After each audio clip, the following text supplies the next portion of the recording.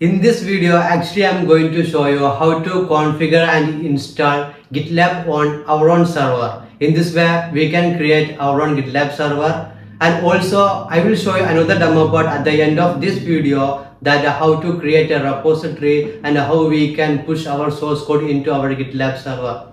By end of this video, you will get a clear picture of how to build our own GitLab server. So guys, don't skip the video and watch till the end. Here this is my server. I have taken this from AWS. So before installing and configuring GitLab, first we have to update our server repositories. So you can use this command sudo apt update.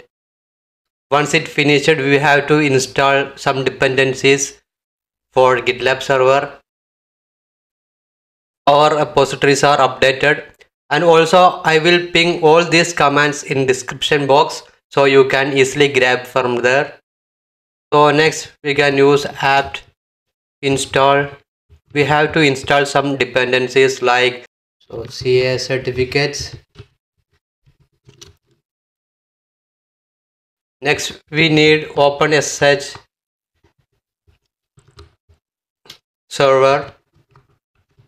Also we have to install postfix. For that, just use postfix.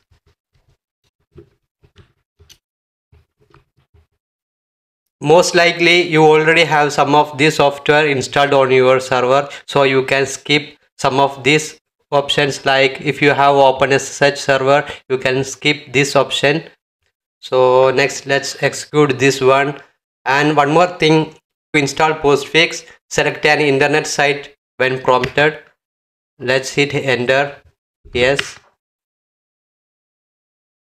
From here we have to select internet site. And here we can configure. If you have any domain for your GitLab server, you can configure here. In my case, I'm just leave it as.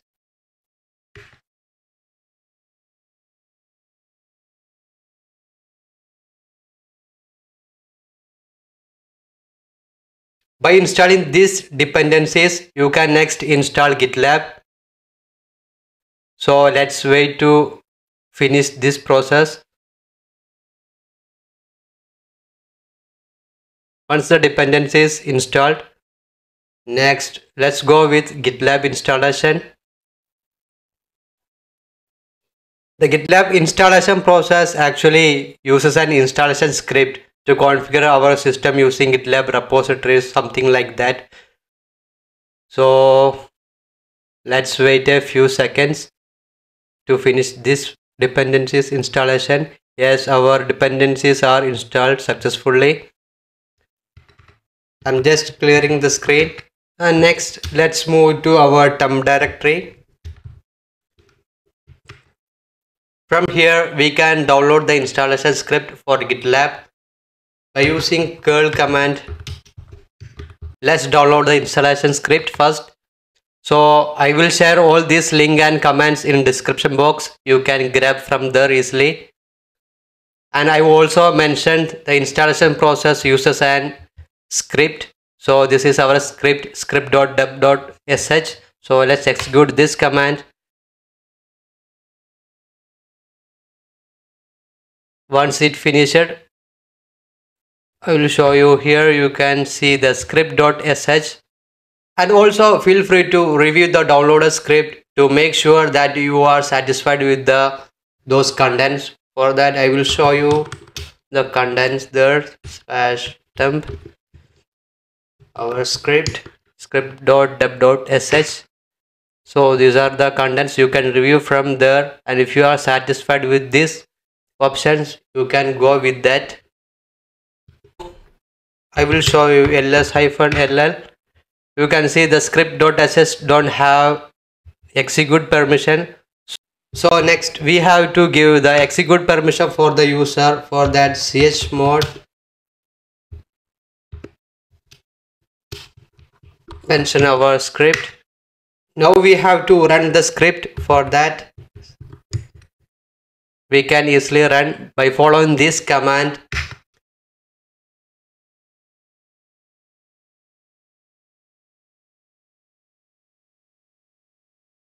So let's Wait a few minutes to finish this one. Yes, repository is set up. You can now install packages. Once this is completed, you will be able to install the GitLab application itself. For that, let's use this command apt install gitlab-ce. We can easily install the GitLab server by using this command. So here we are installing gitlab-ce, that means community edition. So let's go with that.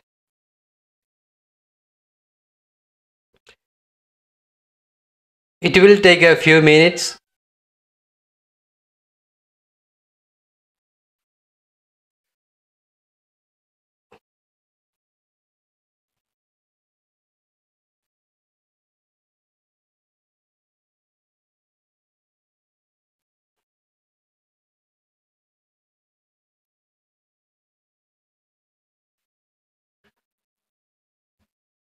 Now we have successfully installed the GitLab application. Here you can see the GitLab.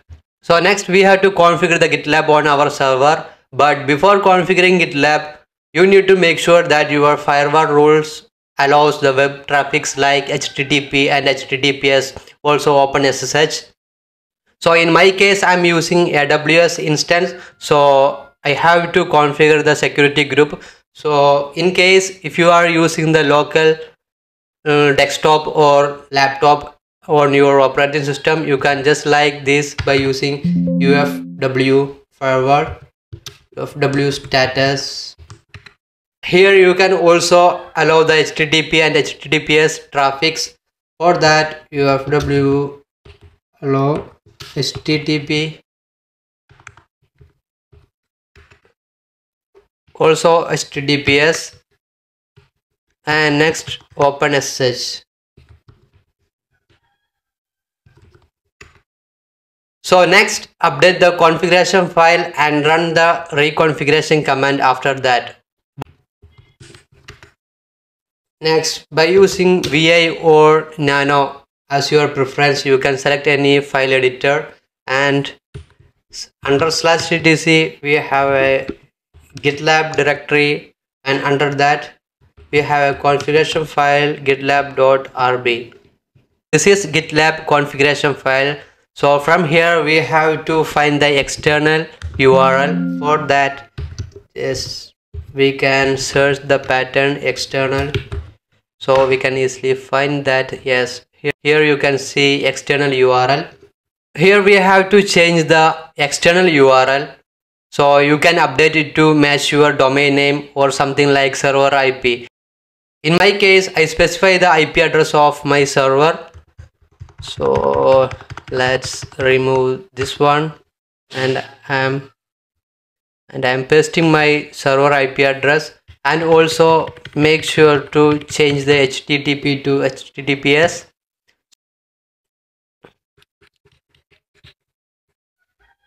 Next we can configure the SSL part. For that, I'm using here by default let's encrypt. So let's search the pattern. So here you can see the let's encrypt integration and configuration sections. If you want, you can configure any email address here. So I'm just giving here my email address.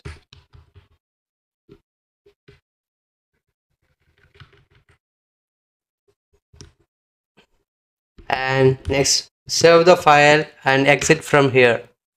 Once update the file, we have to follow the reconfigure command. For that, gitlab-ctl reconfigure.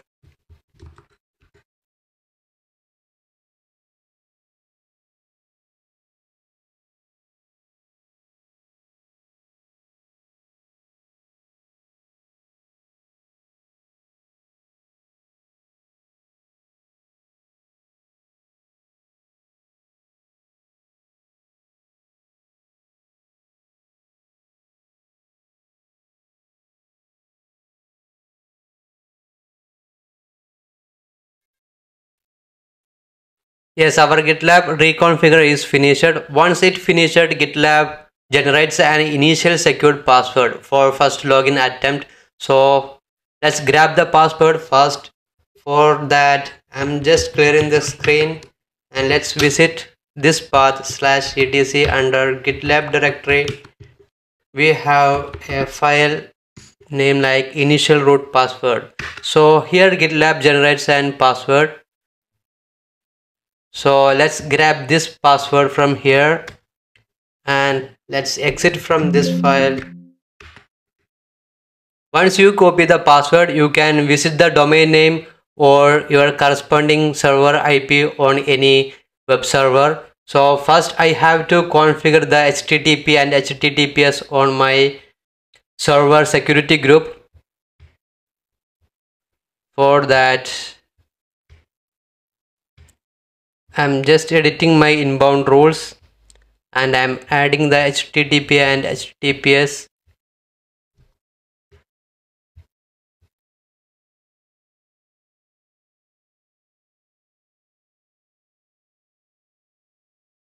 Also, I have to add HTTPS.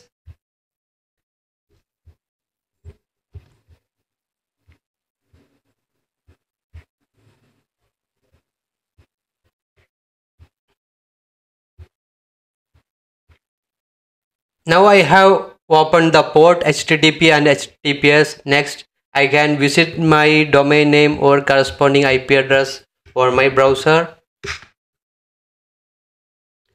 So let's go with advanced and proceed with this. Here we can give the username like root, and here we have to paste our initial root password. Paste that here. Yes, now we have successfully logged into the GitLab server. This is our own GitLab server which we have just configured and installed. So here you can see every option, so you can explore all the functions and all the options in GitLab. Next one is, once we log into our GitLab application, one of the first things you should do after login to change the password first. For that, let's click on our profile, edit profile, and here you can select the password option, and here we have to paste our current password, and here we can change our password and give a new password for that, and retype the password for confirmation and save the password, and we will kick out from GitLab and we have to log in again with the new password.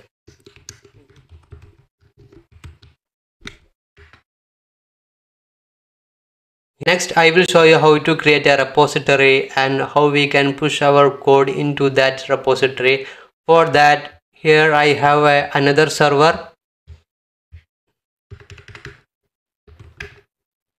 Here I'm going to create a new directory like GitLab something and cd GitLab. For our demo purpose, I'm going to create a HTML file here and I will push that code into our GitLab server. So I will show you how you can do like that. But I'm going to create a file like index.html. Next, I'm going to edit this file and going to do some contents inside the file. For that, I'm using Visual Studio and just let's add some HTML content. Here the title name is let's GitLab, and we can add some body parts. I'm adding 2 tags here just like h1, and here I'm passing this name, and let's add one more tag here, h2, just like welcome all, and I'm going to copy this code from here and let's paste under our file index.html.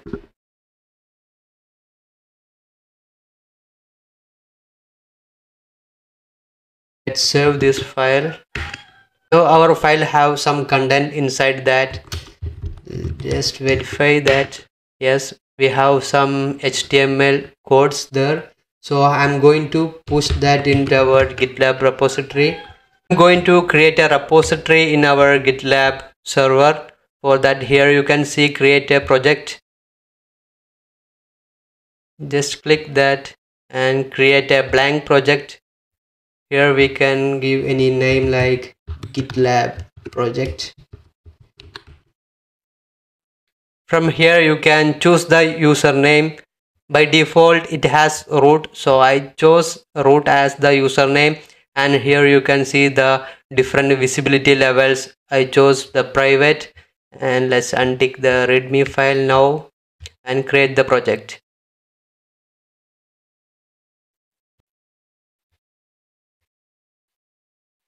Once we create the repository, and after that we have to configure the username and user email address on our server. For that, let's copy that from there and paste here.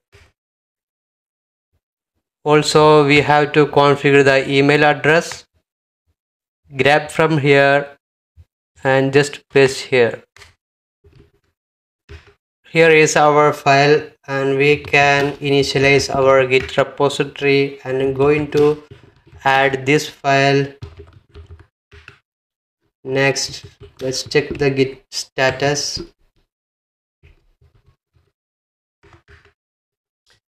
Now we can commit this one with a message. First one.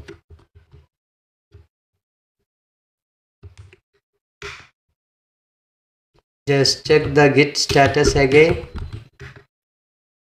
Git status. Our working tree is clean now. And next we have to add the remote server. For that, here you can see different options. So you can choose the push an existing Git repository. For that, let's grab this command remote add. So we have to next add a remote to our server. I'm going to paste that command here. Now we have successfully added a remote in the name of origin. So origin is our remote server name. And next we can push all into the repository and grab the command from there, and let's paste here. Just hit enter, and it's asking the username. So in case our GitLab username is root, so I'm giving that, and let's give the password. Now you can see the branch master set up to track remote branch, and once it finished, let's verify that. So here GitLab project, this is our repository. From here you will see our index.html file is successfully pushed into the repository. So in this way we can easily push our source code or something into our Git repository. So in this video actually we learned how to install and configure our own GitLab server, and also we have learned how to push our source code into our GitLab repository. So I hope this video will be helpful for absolute beginners, and also if you like this video, please do subscribe and also like this video.